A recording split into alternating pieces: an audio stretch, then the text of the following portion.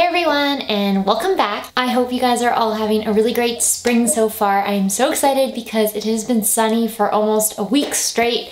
I am starting to get my tan back. For some reason though, I can never tan like my neck and chest. Arms though get like super dark and tan, but then my neck and chest and my face don't. Today, of course, is my...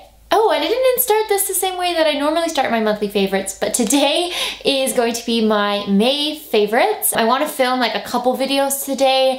I have not filmed in a very long time, but I do have like 2 or 3 videos that are filmed that are in the queue to be edited. I am just very bad at editing videos. Those ones will hopefully be coming out soon, and now I'm gonna just go on a rampage and film a bunch of stuff. May and June is just so busy, work is really busy. So many activities in May and June, and the weather's nice, so I don't wanna be inside filming. Oh, and this is a big moment for me. I hit 1,000 subscribers a couple days ago. Today is May 26th. Today's May 26th. Took a while, but I'm here.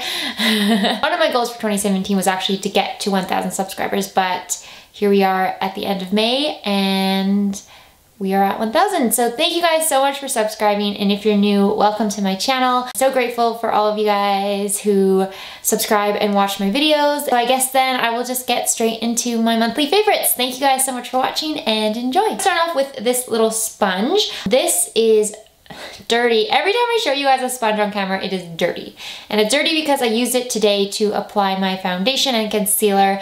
And this is the Ecotools sponge. I actually don't know what it's called. It's the one that comes with this and like a little lighter green one. Recently got it actually, but I love it. I have been using it every day since I got it. It is kind of like damp right now because I used it today. And it's got like a cool shape. It's got 2 flat sides right here and here. And then the tip here is kind of like a flat ridge. Bottom, of course, is like round. And I love this for applying my foundation. I've been using it straight since I got it every day. It's so fast. It's so easy. It doesn't soak up a lot of product. It blends everything out so quickly. It's such a good sponge, and I think it is my favorite sponge from the drugstore. I like this one a lot better than the little light green one that it comes with that's meant for like concealer. That one's okay, but I feel like this one I use more often, so yes. Okay, next up I have 2 brushes. They are both from e.l.f. and these are also recent purchases. This is the e.l.f. Stipple brush, kind of like a short little brush, like it's pretty tiny next to my face, and it's just your basic stipple brush, but I love this for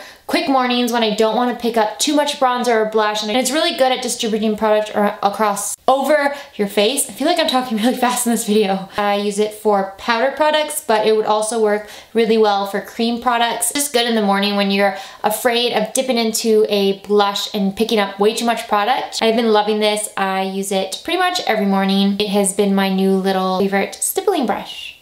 And the next brush, like I said, is also from e.l.f. and this is their little blending brush. So it's kind of like a fat fan brush. So looking straight on, it looks like a fan brush, but then it is pretty fat and it's pretty dense as well. I love this one for cream products. I use this with cream bronzer all the time, cream contour. I really love this for contouring my cheekbones. I like it for bronzing as well. It kind of gets my forehead really well because I don't have that big of a forehead, and this size is just perfect. It gets right up in there. Good for jawlines as well when you want to look chiseled. It works both with powder and with cream products. It's just such a soft, beautiful brush. It doesn't apply things patchy at all. It is really amazing, and I would highly recommend if you're looking for a good contouring brush. I am just whizzing by these favorites. That's good because I have quite a few videos that I want to film today. The next favorite is actually 2 products, but combined. So I really only like these products when I mix them together. And these are the L'Oreal Infallible Total Cover Foundation and the Milani Prime Light Face Primer for strobing and pore minimizing. I actually like this one alone as well, but this foundation, I really only like this foundation when I mix this primer into it. Mix both of these products onto the back of my hand in pretty much equal amounts, maybe a little bit more foundation than the primer. I mix them on the back of my hand and I just like apply it onto my face, blend it out with this, and that has been my go-to routine in the morning. I'm starting to wear foundation a little bit more often now. I think the reason I'm wearing more foundation lately has been because I really want to test out sponges. So anyways, this has been my morning routine. There are sparkles in here, but it's not super visible on your face. It just gives you a nice, glowy, radiant sheen. And this foundation has amazing coverage. Like honestly, this has probably the best coverage foundation, is probably the best coverage foundation at the drugstore. But it is such a weird consistency. It's like super thick. It comes out in like a glob, and I don't know, it's the weirdest thing. It doesn't feel thick on your face, but it is a very, very thick consistency foundation. By itself, it felt really, really dry to me. Like it looked dry on my face. It didn't actually feel dry, but it looked dry on my face. And I could never really get into it. I bought this like a long time ago, and I just tried it a couple times and I just didn't really get into it. But now that I figured out you can mix any type of like dewy, radiant primer in with this foundation, it is amazing. The foundation alone kind of has just like a satin, almost matte finish, but with this like with a dewy radiant primer mixed in, it just has the most beautiful natural finish on your face, but with amazing coverage.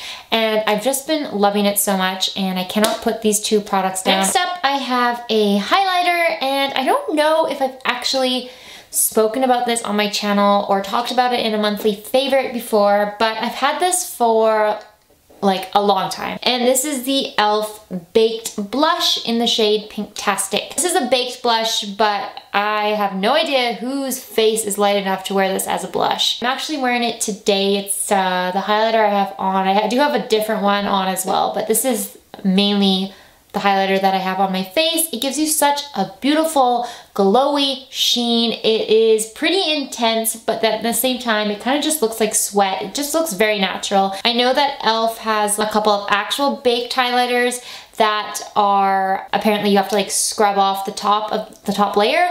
But with this product, you don't need to scrub off the top layer.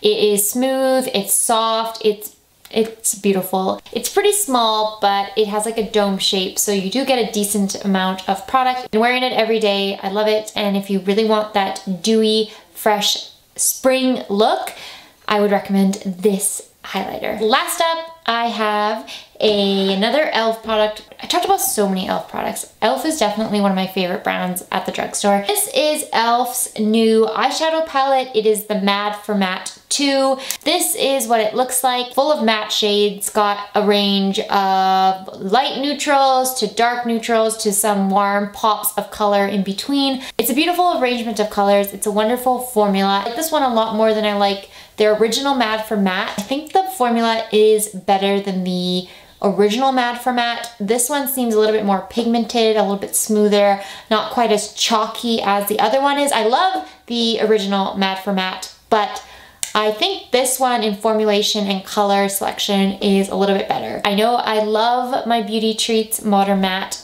palette, but I have been reaching for this one more. I'm wearing it on my eyes today. I used this color all over my lid and into my crease, and I just mixed this brown one really close to my lash line. I would highly recommend it. It is amazing. And that sums up my May favorite. I hope you guys enjoyed this. Please subscribe if you would like to see more of my videos, and I will see you in my next one. Bye!